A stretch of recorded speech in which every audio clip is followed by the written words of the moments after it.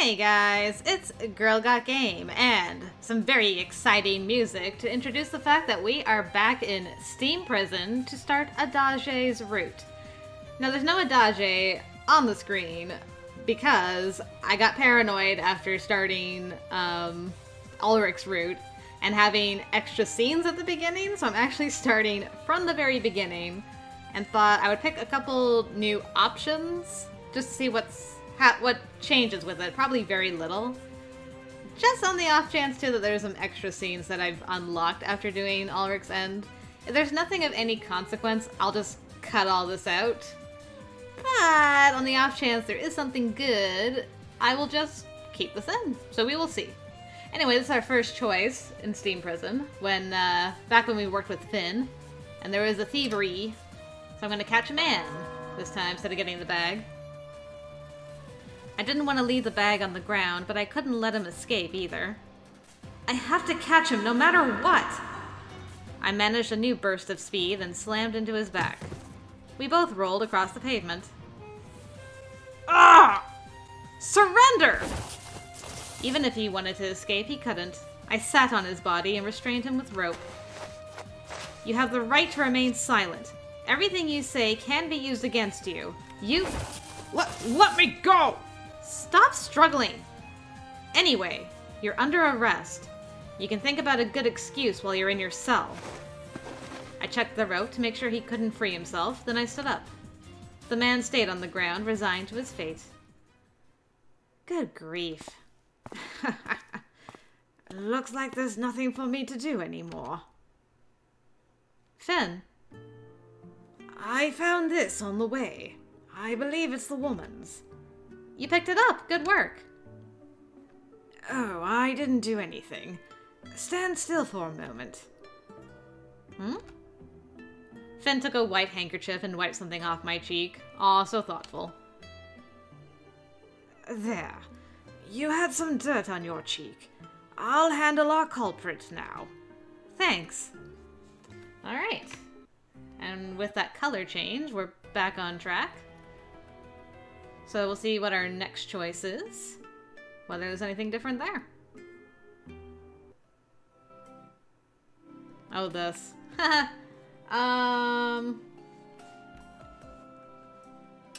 sure. Why not? I thought I was used to having him stare at me, but there was a heat in his gaze that wasn't usually there, and it made me embarrassed. It's just Finn, stupid. Desperate to distract myself from my discomfort, I laughed along with my reply. Of course it is. This was tailored for me, you know? Of course it looks good on me. Yes, you're right. His agreement came instantly. I guess this is typical of him. I wanted him to laugh, to do something, but he didn't. He just kept gazing at me. Man, if I had picked that option like way back when, I would have had so much more like sus feelings at this point. Good job, me. Would you stop staring? Oh, I'm sorry. It's a very unexpected sight. It must be. I tend to prefer more rustic and masculine clothes. My ordinary outfits aren't this attractive. That's not true. You're always wonderful. Finn. Oh, I'm sorry. That must have been odd. Please, forget everything I said here. Please. Finn was now bright red. Probably as red as I was. The tailor smiled, having observed our conversation from a distance. Uh-huh. Yeah? Not our fiancé, though, Mr. Taylor. Unless he's just like, I'm damn good at my job. I made an amazing wedding dress. I should get paid more. I mean, he did make an amazing wedding dress.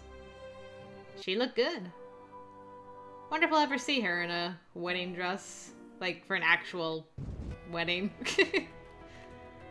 Okay, for this one, let's go together, you and me. We don't have time to think. According to the instruction letters, departure was imminent. We'll investigate together. Come on, Finn. Okay. I hope nothing goes wrong. The space inside could fit 3 or 4 people comfortably. It was completely empty. There wasn't even any dust. So what are we supposed to do now? Well, just accept your fate, I guess. Alright. Yeah, I don't know when we're gonna actually run into ADAGE, because it's, I've only run into him once so far in one ending of Eltsroot. And that was basically it. So, I know he's a doctor down here in the Sanctuary District somewhere. I assume it's the Sanctuary District, or it might just be the depths somewhere. But we have to stay in the Sanctuary District to find him, so that's why I'm like, eh. Because there's this guy, who's nothing but trouble. Still mad at myself that I didn't notice the restraints on his table all this time. Anyway. Let's just do a lot of Finn stuff. What about you? What's going on? What about you, Finn? You've been quiet for a while now. What's wrong? Oh, I'm just a little exhausted from the unusual environment. I'm sorry. Okay. That was me avoiding Inez's question, I guess. That's not a bad strat. I'll probably go through some of this when I do Inez's route, because there's quite a bit with him early days.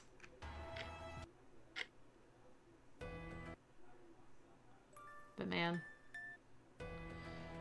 No new scenes as of yet. Which I'm okay with, honestly. If there's no more just random Yandere Finn being random Yandere Finn, this is a good thing. And I'm okay with that.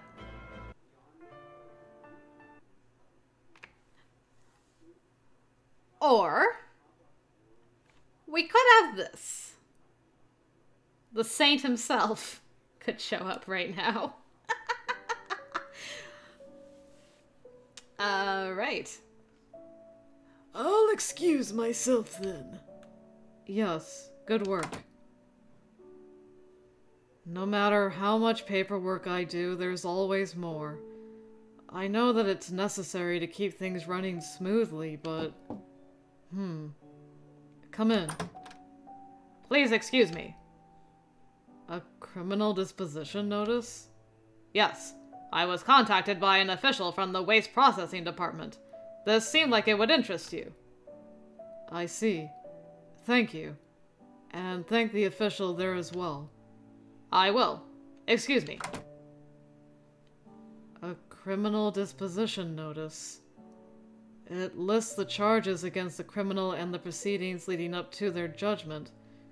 These are normally archived, not disposed of. Very odd. Proceedings were opened yesterday, and the judgment was yesterday. It doesn't matter what crime it is, it should take at least a week. Very, very odd. The victims are the Testellas, husband and wife. Keith Testella. He's a delegate. Why was something involving a government official not put on my desk? And the killer was their daughter. I see. Killed her own parents. Interesting. So has he always gotten that info? I like that Yune, like, people assume Yune is... Or Warner, anyway, assumes that Yune's kind of being kept in the dark and not really knowing what's going on. Okay, so this is a new choice we haven't had before. I'm going to accept. I guess if I did this, maybe Yune would run to my rescue. But it's not Yune's turn yet. So we're just going to continue as per normal. But yeah, I really like that Yune's kind of puts on the innocent act, but he's very well informed about stuff. I do wonder why he doesn't act more, though. Getting me all curious about Yune. Yeah, I need to stay here for sure, so I will be in your debt, Merlot. We're practically strangers. Normally I would decline, but the situation was rather dire. If I turned him down, I was in trouble. I had no real choice but to nod. I'll be in your debt. If your mother says it's okay, then I'll stay the night. All right. She's going to say yes. Don't worry. You mean a lot to me. I mean a lot to you? Yes. If it hadn't been for you, that wily man would have hurt me. Wily? You know a pretty complicated word.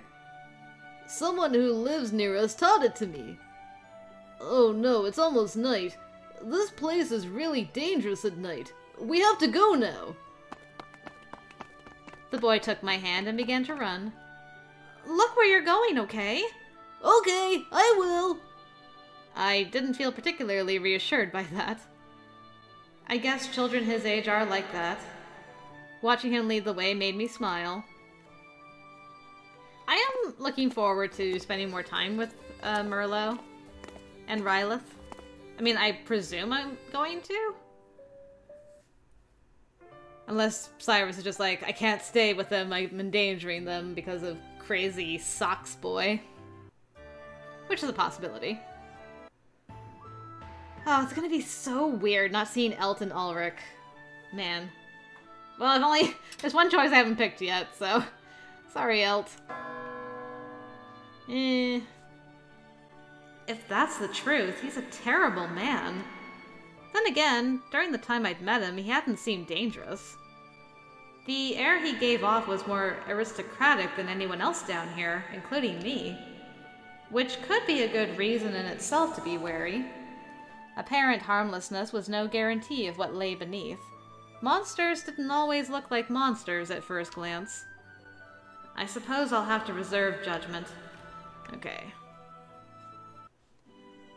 And then when Ulrich shows up, I gotta be meaner than usual to him and tell him to get lost, basically. And then I probably won't see those two again the entire route. It's gonna be so strange. Not going to Libra Lidas, not hanging out with those two and their shenanigans. Yeah. I can't take that. Why not? I'm offering it to you, weirdo. I can't accept charity like this from a stranger. That's the only real charity there is. Beggars can't be choosers, right? Literally in this case. What? I'm not a beggar! You were trying to drink from this muddy trickle there. What else are you? Look now. I really hate this back and forth crap, okay? There's no point to it. Drink the damn water. He's a pretty rude guy. Then again, he was probably right. I have to know when my pride is just getting in the way. I took the water skin from him and opened the lid. Actually, there's something I need to ask before that. So no matter what, I get bullied into taking the water anyway.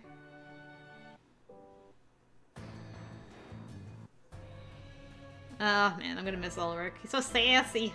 Although, ADAGE is pretty sassy himself from the very brief interactions we've had with him.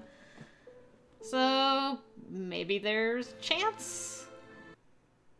How interesting. We're going through this. Okay, I'm really glad I started over from the beginning. Because... Oh, no, never mind. Here it is. I'm like, did we just skip Finn's stuff? I was just a little premature. Okay. I am relieved. So all this stuff gets shown regardless. But you can choose when you get to see it, in a way, depending on where you load from. I am glad I reloaded, though, for that Yune scene. That was very interesting indeed. Alright, Finn again. Blurg, go away. We're not dealing with you right now. I do wonder how much glissade is going to feature in this, being a doctor himself. Like, I feel there would be bad blood between him and ADAGE, but maybe not. Just because they're both doctors doesn't mean they know each other after all.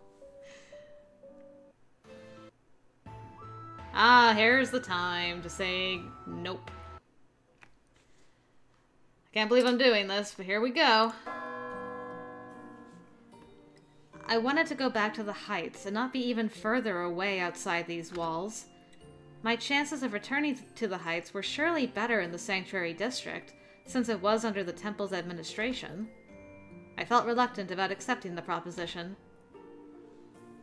I thought this would be an easy decision, given your life here. But it looks like you're gonna say no. Yeah. Sorry.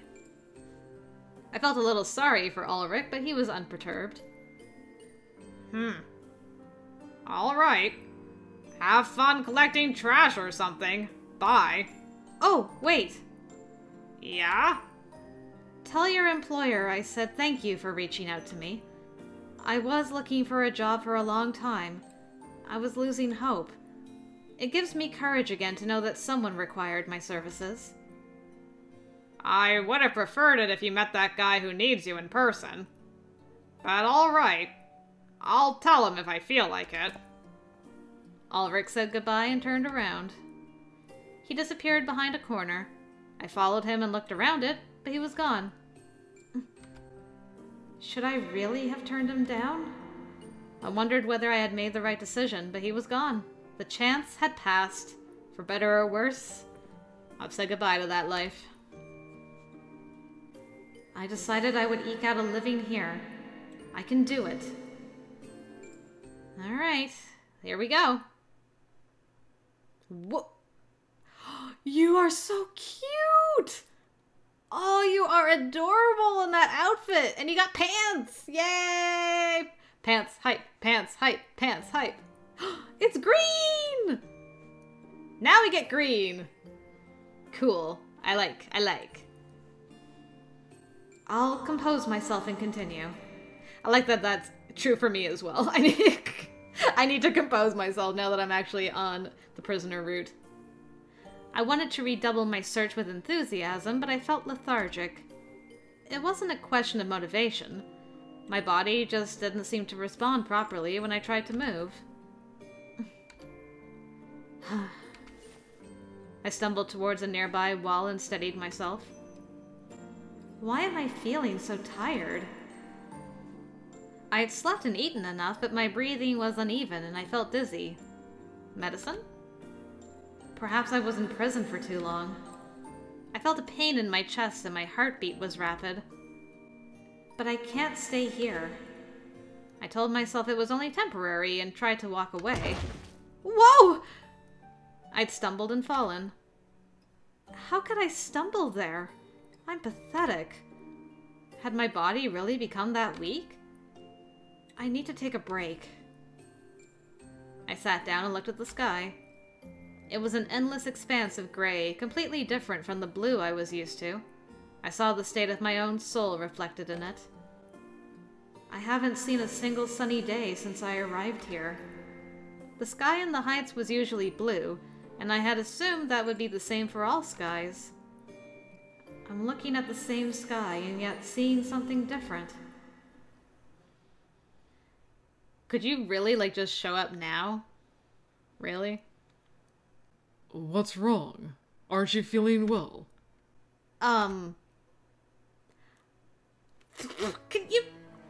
Really? Really? All I had to do was just turn down a job offer and I would have ran into you immediately? With a CG, just right off the bat, I love. I'm a big fan. I will say right now, big fan of all that.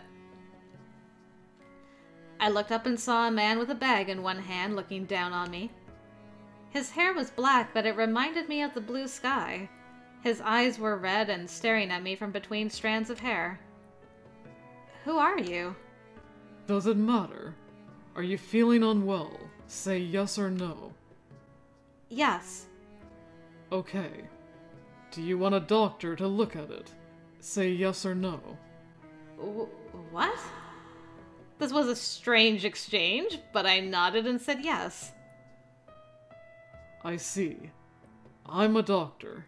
I can look at you. Do you have money? Say yes or no. The hounds took my money. No. I see. Then I won't look at you. Goodbye. Sheesh. Thanks for nothing. The man left. What? He'd started talking to me, then found out I had no money, then left. Is he even a doctor to begin with? Glissade and the doctors in the Heights exemplified what a doctor was in my view. This man didn't. Ha ha! Ha! Glissade, yeah. He was suspicious.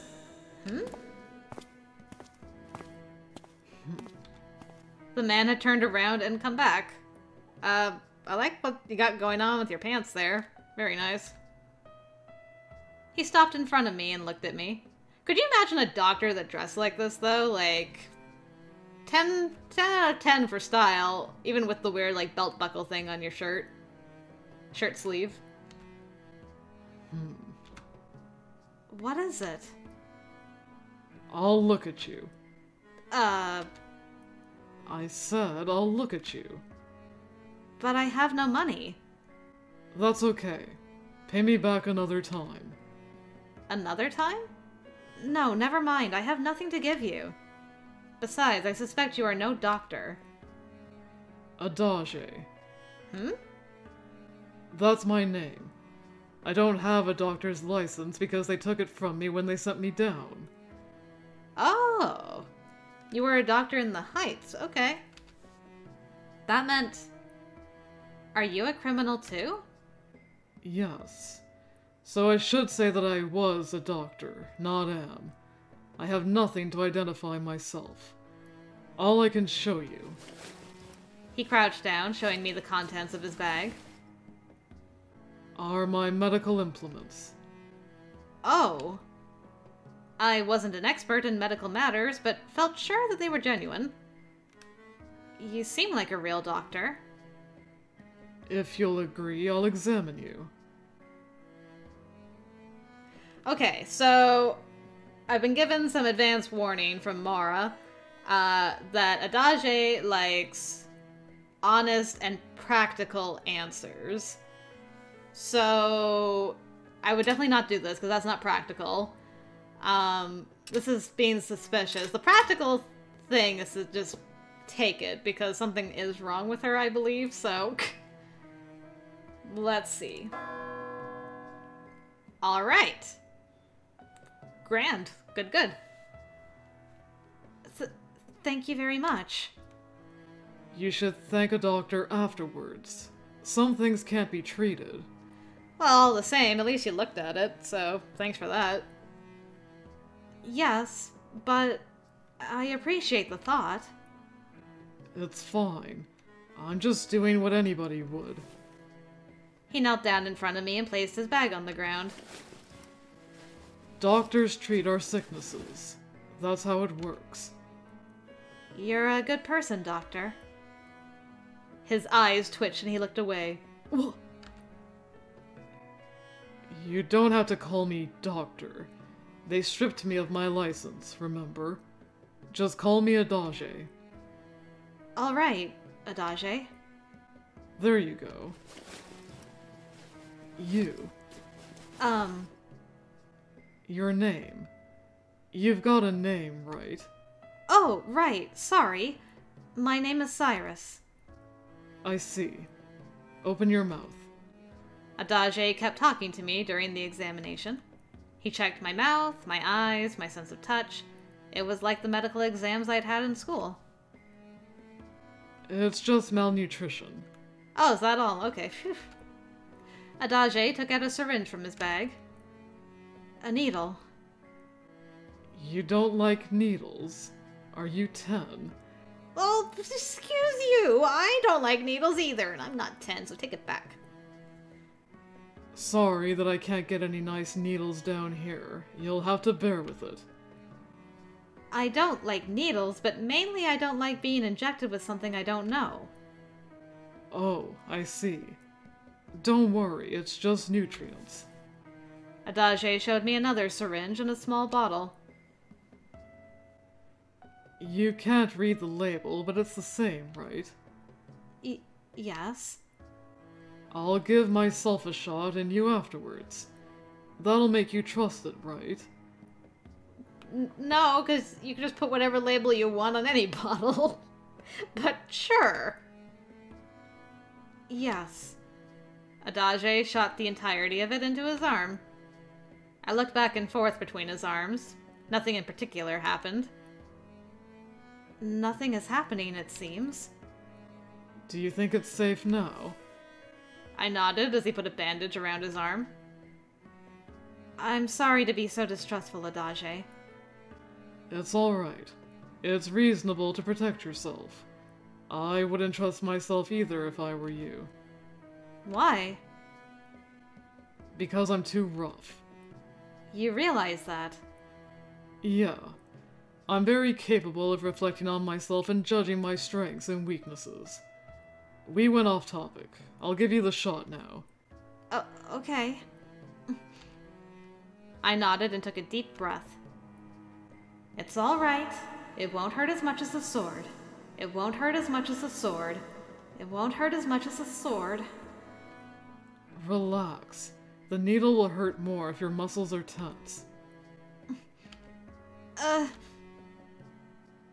This should be enough. Stay put here for a moment. You'll start feeling better. ADAGE held the empty syringe between his teeth and put a gauze on my arm. He took white bandages from his bag, skillfully wrapping them. That was enough to stop the bleeding. Leave it on for half a day, alright? ADAGE was returning his tools to his bag. I said I'd follow his instruction. Bye then. Take care. Please, wait. I held him back by the sleeve. Yeah. Thank you. You examined me even though I had nothing to offer. He gave me an annoyed look, but I didn't back down. The injection, the bandages... It must be hard to come by those down here. How do I... When you can. Pay me back if you make it big down here. Okay.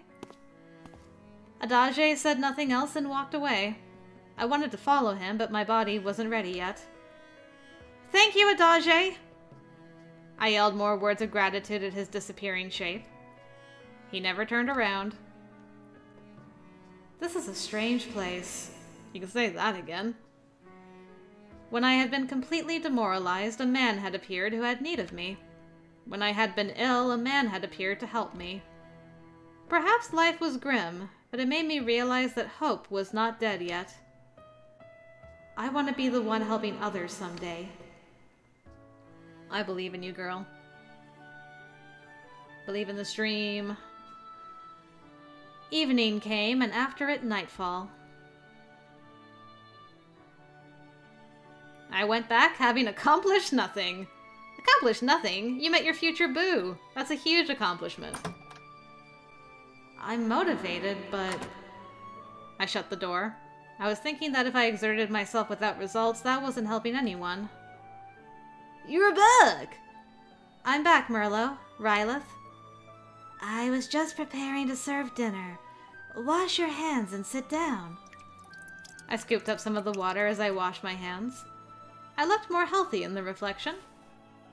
Apparently I wasn't the only one who thought so, because Rylith put her hand on my shoulder. You look a lot better than you did this morning. Did something nice happen? Oh, yes. I wasn't feeling well and was sitting on the ground. A doctor helped me. Really? That's very lucky.